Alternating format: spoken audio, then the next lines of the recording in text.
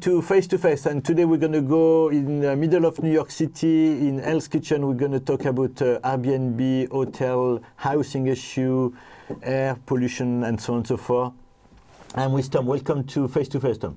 David, thank you for having me. I appreciate it. You're welcome. So you are a big activist, organizer in Hell's Kitchen to protect your environment and tell us more. Well, let me give you a little background on it.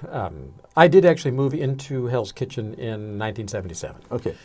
Back at a point in time that it really wasn't a neighborhood that people wanted to live in. But I moved into a loft space. My wife is a dancer. I'm a writer. Oh, great. And we found a loft space to move into, which back then was illegal, but since then has been legalized.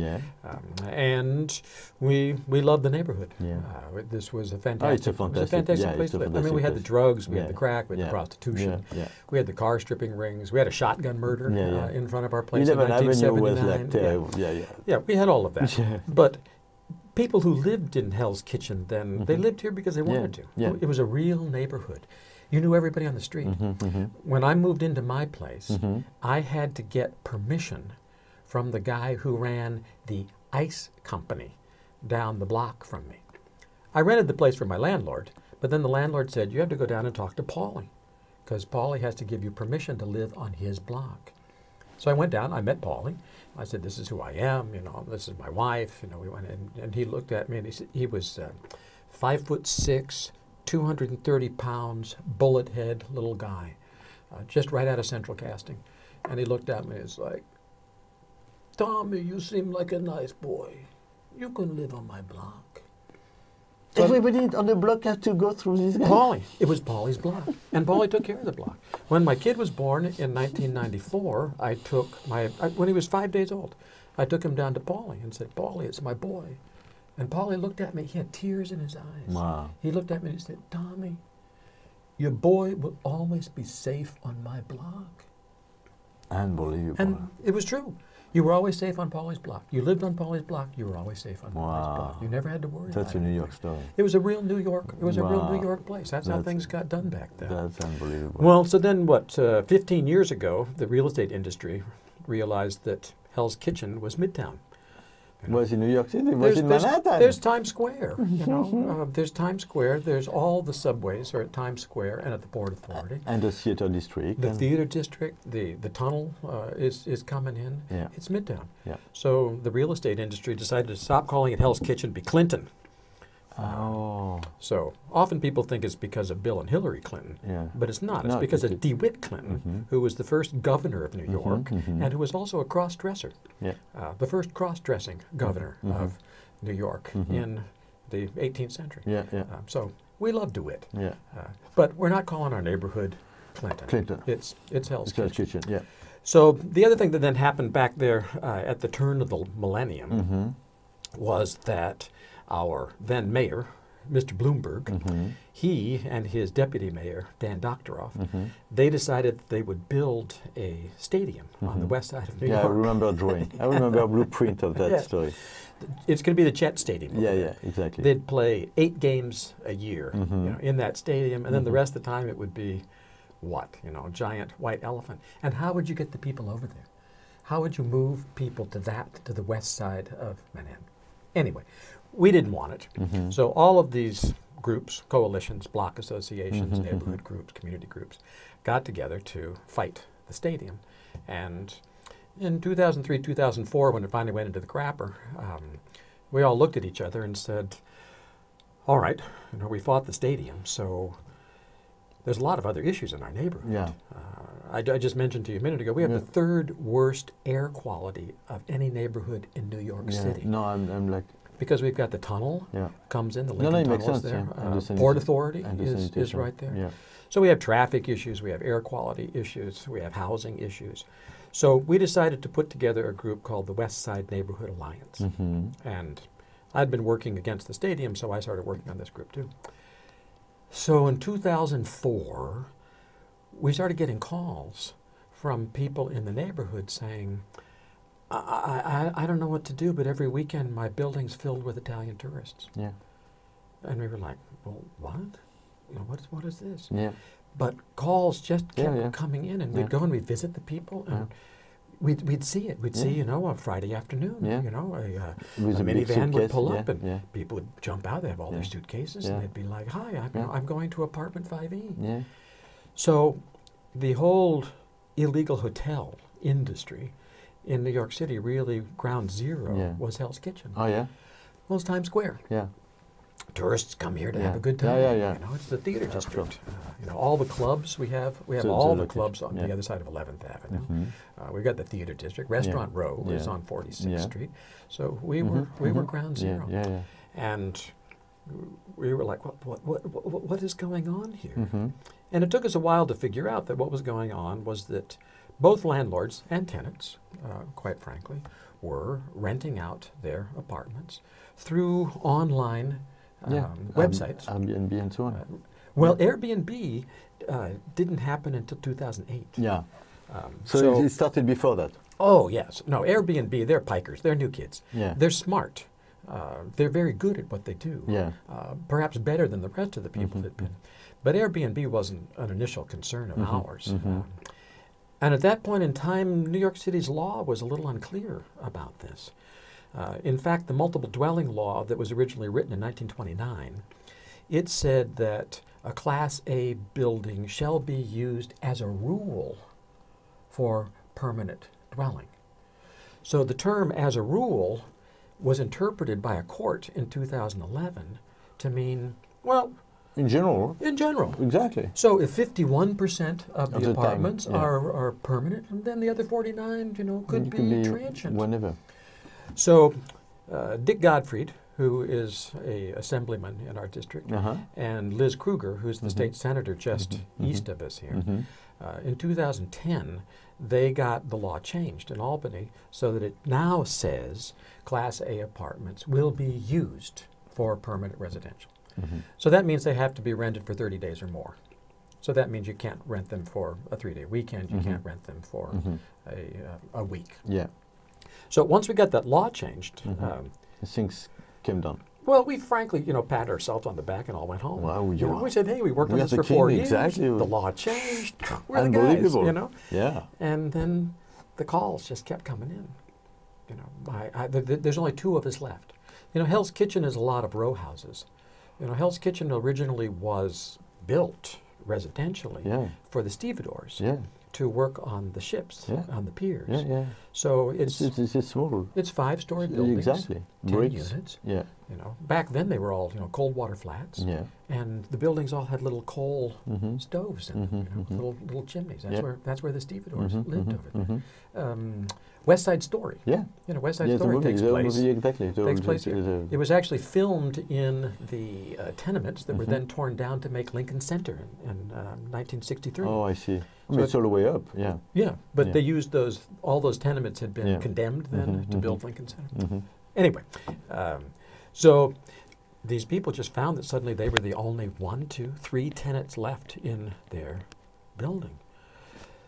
So we realized, oh my God, you know, this is way worse than we had ever. So the people left, and the apartment where some people bought the apartment and were using them for illegal tourists. hotels. Yeah. Well, 2 things would happen. Either if it was a rent-stabilized apartment, it used to be that if a landlord wanted to illegally deregulate a rent-stabilized apartment, then they would have to warehouse it. They would just not rent it to anybody. And after 4 years, then it no longer shows up in the registration with the HCR. It disappears off. So it becomes an illegally terminated rent-stabilized apartment. Wow. But that meant that the landlord had to eat the rent for 4 years. Yeah, which then he got a free market apartment. Yeah. So, you know, ultimately it was worth it. Yeah. But with these online companies now, it means that they could take an empty apartment, someone moves out of it, it's rent stabilized, it should remain rent stabilized. But they would then not rent it to a new tenant, they would put it online. They'd rent it to tourists. they get paid in cash. They would make money off of the apartment. It would get deregulated at DHCR after 4 years. But after 4 years, when it became then free market, technically, they didn't then rent it to another long-term tenant because they were making $200 a night in cash. So even if they could make $3,000 a month on a long-term tenant, they could make $6,000 a month in cash. And because the apartment was technically empty, it was a business write-off. It was a business loss. I didn't rent that apartment. I lost the income off of that apartment. They write off their taxes. So they don't pay taxes on the money that they're getting in cash for the illegal hotel, and then they write it off because it's a business loss on the other side because it wasn't rented. No, the illegal hotel business, people don't get this. People think the illegal hotels are like home sharing. This is what Airbnb says. It's home sharing. You meet people. I know people who bought the full building, not just apartment. They bought the whole building. Full building. To do the story. So it's not. I know it's not just. It's all a lie. It's just Mamie who runs the it's all bedroom. bogus. No. But people who don't know what's going on with it, they listen to Airbnb and they go, oh, home sharing. I could have someone come to my home. I'll cook them blueberry pancakes. They're from San Francisco. I'll meet someone from the coast. How fun. Well, that's not the deal. The deal is that this is a cash business. This is drugs. This is prostitution. This is counterfeit goods. It's the same kind of What do you mean it's cash? No, people money. pay online. No. Yes. You make your reservation online, and then you get in touch with the host. You know what pisses Airbnb off the most? They make the reservation online. They go, 2 nights. For 2 nights, I'm going to stay here, at 435 West 47th Street. So they make the reservation. And then the host and the guest get together and talk. And the guest says, well, I really want to be there 4 nights. And the host says, fine. Well, stay 2 nights on Airbnb and then just pay me for the other 2 nights. This is Airbnb's big dirty secret that they don't want anybody to know about. This is what really pisses them off. Because once the guest and the host are in contact with each other, they can do what they want. Exactly. So they give Airbnb the 2 nights and they make the other 2 nights in cash. Exactly. No, this is the amount of money. Why is Airbnb evaluated at $31 billion right at the moment? It's amazing. This is a cash business. Yeah. So the struggle now dealing with a group like Airbnb, who has no problem breaking New York City's laws. And they are protected essentially by a thing called the Communications Decency Act. This was a law that was passed in 1998, something like that. It's a federal law. And just as the whole online web business was getting going, the feds passed a law that essentially says if you provide a platform and people put things onto your platform, like Craigslist, that you're not responsible, as the platform operator, you're not responsible for what they put onto your platform. It's called the Communications Decency Act. So when a couple of prostitutes were killed in Boston. It was a big issue. And page 6, it was also a big issue. It's right, really, exactly. But the platform's not responsible. So in New York City, Airbnb allows people to post units for rent, which are illegal. And all the city can do is to go after the host. If the host is caught, then the host can be fined. But Airbnb's not fined. Airbnb is just like, we tell everyone to do it legally. And in their little disclaimer it says, follow all the local laws. That's what they say. But Airbnb knows that 50-some+% of the postings on their website are illegal. Because it's a full apartment that's for rent 365 days out of the year. So how do you fight that story? I mean, what do you have any proposal who could be made to modify this story, or? Well, it is on the ground action. It's citizens who call in complaints. The process in New York City, it's a complaint-driven system. You have to call 311. Okay. You make a 4A complaint. You give them as much information as you can, the apartment number, when the people are there, when they come in and out, when the maid service shows up. To clean the apartment. And then those go to the mayor's Office of Special Enforcement, which is charged with enforcing the illegal hotels law. And in the last 5 years now, the mayor's Office of Special Enforcement, their budget's gone from like $1 million a year to like $20 million a year. Wow. because the problem has become so pervasive. And this administration is, to their credit, working on it. They're actually being responsive. Wow. They are actually doing that. And just 2 days ago in the newspaper, you might have seen a headline about a building, 4 or 3 buildings owned by a couple of brothers, and they just paid $1 million fine. Because they did what you were talking about. They bought whole buildings, they cleaned out the residential tenants, and then they just rented them online. But you have a guy who built in Brooklyn, on top of a loft, he built another room or 2 rooms. So illegally. Illegally. I mean, he built it illegally on the roof. Yeah. And then rented on Airbnb or whatever. Yeah. Well, again, the money is so incredible that people are willing to do this. They're willing to go that far. So for us, the fight is to inform tenants that these rentals are illegal and to call in 311 complaints. And then the actual process, because it's a completely legal process, the inspection team has to go to a unit. They have to find the tourists in the unit when they go there. They have to pedigree the tourists. They have to get their itinerary, plane tickets, passports. They have to prove that they don't live there. Now, what a lot of Airbnb hosts do, they'll tell their guests, if the police come to the door, tell them that you're my cousin Vinny's aunt. And the police come to the door and say, oh, I'm cousin Vinny's aunt. You know, we're just staying for the weekend. We're not renting. We're not doing anything wrong.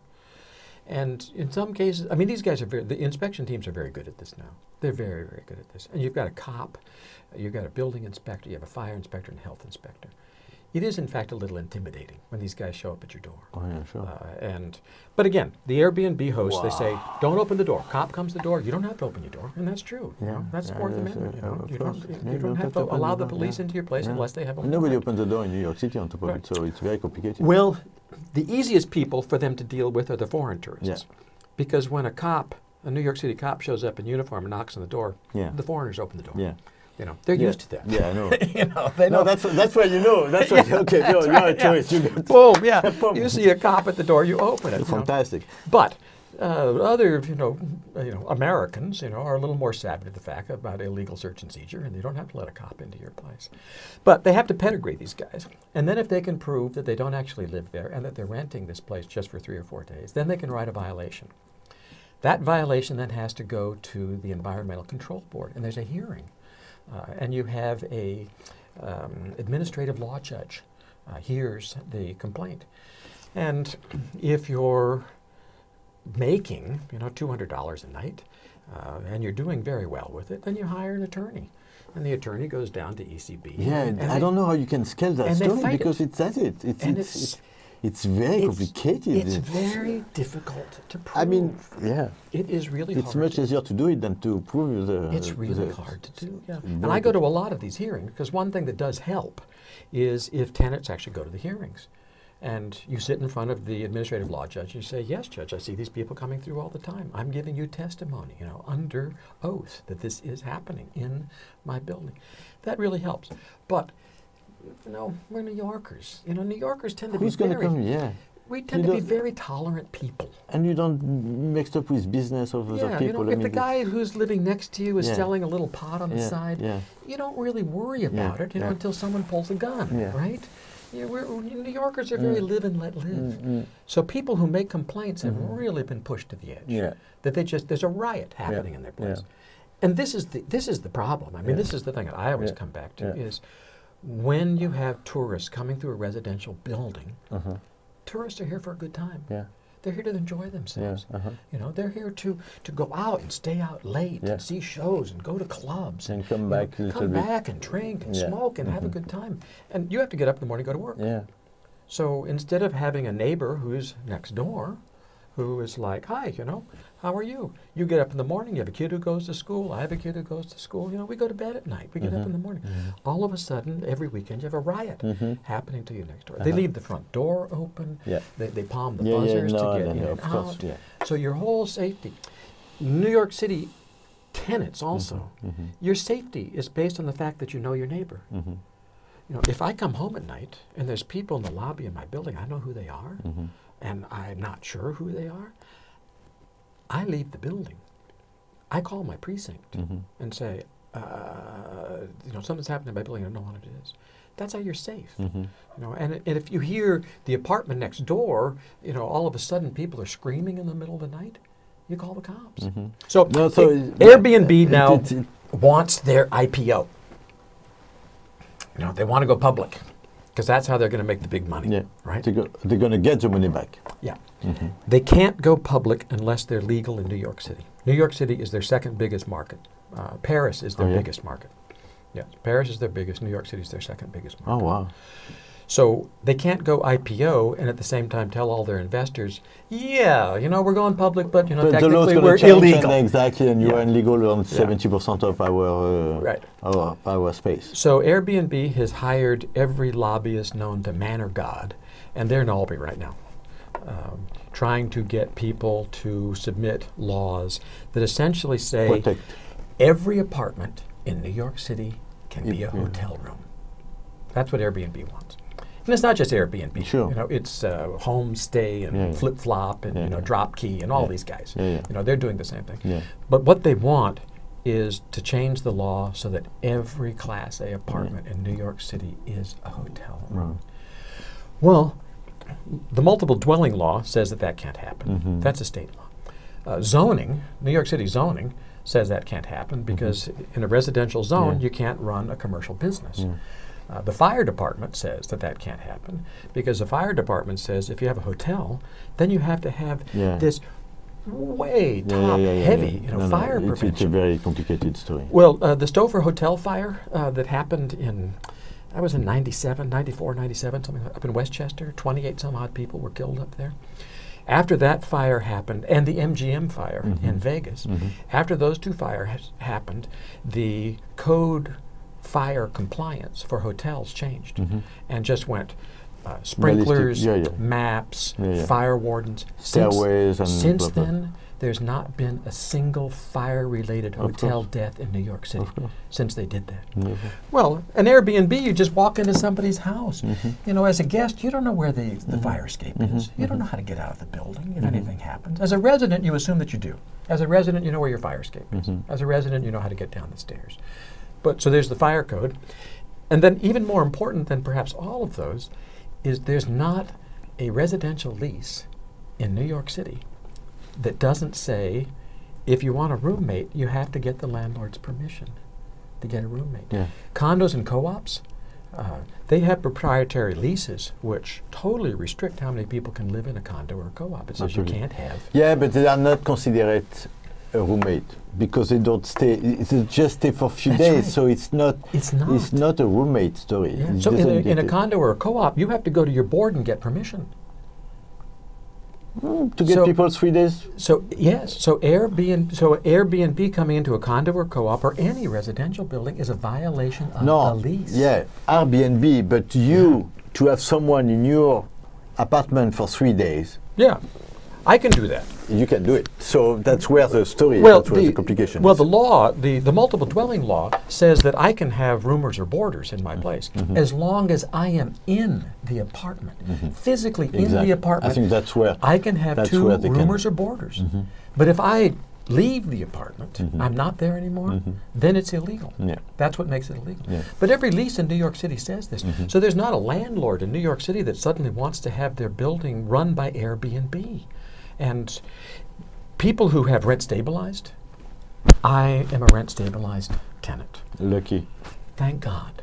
I wouldn't live in New York City if I didn't have a rent stabilized I have this problem and telling you it's very complicated. Well, as a rent stabilized tenant, I can in fact sublet. I have to get the landlord's permission, but I can sublet.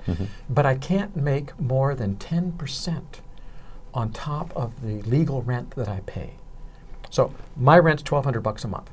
So that means that I can't make more than $120 a month on your to sublet. Oh yeah. To sublet. So I could sublet for $1,320. All right. Well, what's the point of making $1,320? I could get $200 a night. I could get $6,000 a month and only pay $1,200 a month, which is my rent stabilized lease, right? Well, that's illegal. Yeah. That's called profiteering. Yeah. And if a rent-stabilized tenant does that and they get caught, they get evicted.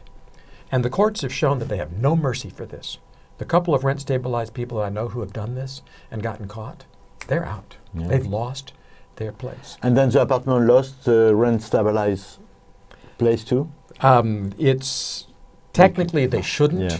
but that's a big problem. Yeah, it's another big problem. Yeah. So right at the moment, Yeah. we have less than 1 million rent-stabilized apartments left in New York City, Well, and we think that there's somewhere between 25 and 30,000 apartments that are permanently lost to the rent rolls that are being used by Airbnb and its ilk.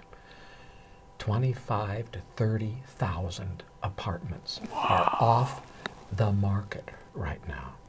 And the availability rate in Manhattan is 1.79%. So No. there's actually more apartments have been removed through Airbnb than are available for someone to go and rent right now. Yeah. So that's the problem. We live on an island, where you can't build anymore. I mean, where are you going? Yeah. You're going up. That's why they want to I just heard that on 66th Street they want to build a 72-story building up there. I'm sure. Because it's the only direction that you can go. Yeah. So it is a huge problem now in the city, and people's lives are being negatively impacted by it who live here, and it's forcing rents up. Yeah. That if you reduce the amount of available apartments, then the amount of available apartments go up. So it is an endless problem. Like I say, back in 2010 we thought that we had won. I know, and it's keep going, it's crazy. And now it's 2017 and we're still scratching our heads going, how can we win? What do we get to win? Oh, and then this guy Manafort, right? The Trump's campaign manager guy who just got indicted. Yeah. Well, one of the indictments was that he was money laundering by buying apartments in New York City that he was putting on Airbnb. That was one of his schemes. Of this trick. Yeah, that was Of one of course. his schemes. Yeah. And a thing just came out recently about Russian money laundering going into Airbnb apartments. So we had prostitution. No, We've had prostitution in Airbnb. We've had drugs. We have money laundering. I mean, it's the whole. Welcome, Escutcheon. Where are the blueberry pancakes? That's my question. Where's the nice mom and pop saying, "Hey, come in, my boy, and stay a couple of days in Manhattan." So, Airbnb is not what it claims to be. We have to close the show. Thank you so much for Thank you. having me. I really Thank you. It was a appreciate very pleasure. Anytime you have a story like this, you come back and then we... I'll come back sometime and tell some Pauly stories. Okay, great. The Pauly stories are really good. Okay, thank you. Thank you so much. Yeah, so that was Face-to-Face with Tom, and then thank you very much for watching, and please keep watching your news on presenza.com, and hope to see you very soon.